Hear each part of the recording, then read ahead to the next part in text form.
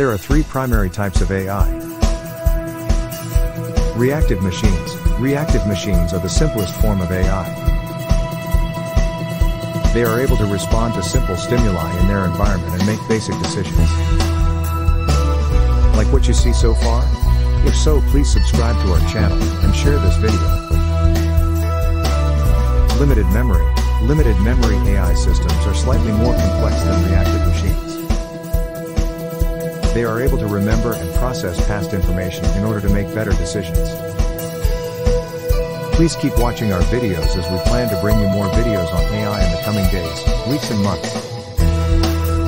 General intelligence. General intelligence AI systems are the most complex and advanced form of AI. They are able to reason and solve problems like humans do. Each of these three types of AI systems has different capabilities and applications. Reactive machines are commonly used in simple tasks such as industrial automation.